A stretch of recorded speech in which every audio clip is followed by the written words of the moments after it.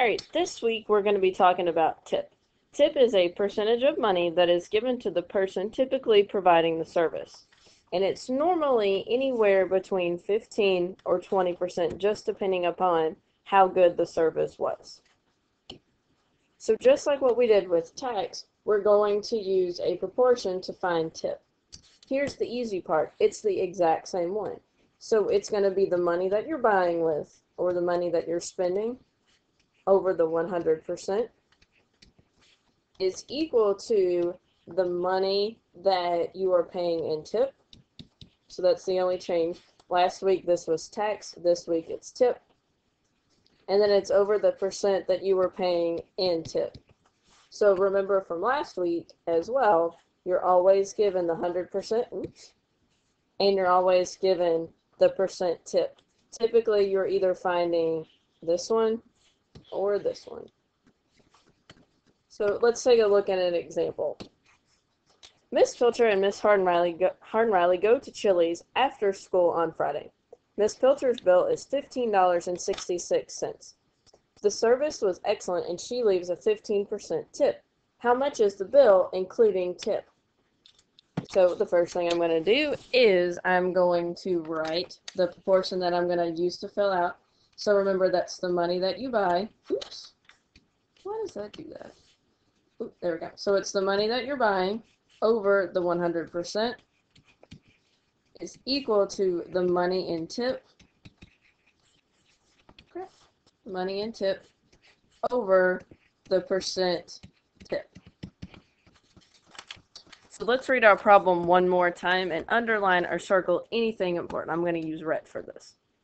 So we go to Chili's after school on Friday. My bill is $15.66, so that's a number, so I know I'm going to circle it. The service was excellent, and she leaves a 15% tip. Well, there's my other number that I know I need to circle. How much was the bill including tip? So I'm going to underline bill including tip. So that means that I need to do two things. I need to find the tip. So find tip. And then I'm going to need to add tip to bill total. Alright, let's get to solving. So I'm going to use purple because I like purple. So I'm going to draw my two proportion lines. So the money that I'm buying, which is the one that goes in this top spot right here, is this $15.66. So I'm going to go ahead and put 16 cents. 15.66 cents. I got 100% of my food because I was full. Now I have this 15% tip. Well, I know my percent is on the bottom, so I'm going to put my 15% right here. So that means my x goes here, and I'm ready to cross multiply. So I'm going to cross multiply this way. So 100 times x gives me 100x, which is equal to, now we're going to go the other way, $15.66 times 15. Let me multiply that right now, because remember, when you cross multiply, you multiply them, you don't divide them. When I do that, I get 15.66 times the 15% gives me 234 and 9/10. So now I want to get the x by itself. So I'm going to divide each side by what is with the x. So that's 100. So then this 100 goes away. Now I am left with just x on this side is equal to 249 and 9/10 divided by 100 gives me 349 thousandths.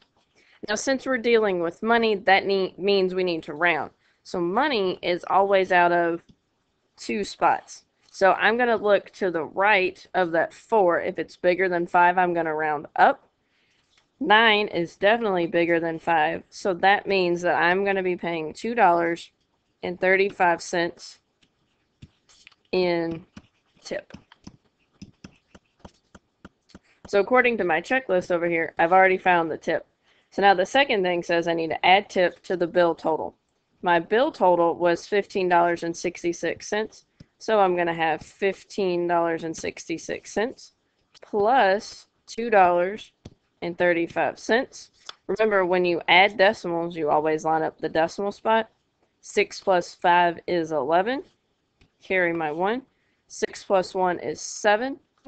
Plus 3 is 10. Bring my decimal point down. Make sure I carry my 1. 5 plus 2 is 7. Plus 1 is 8. And then I just bring my other one down. So that means that I pay a total of $18.01 for my bill at Chili's.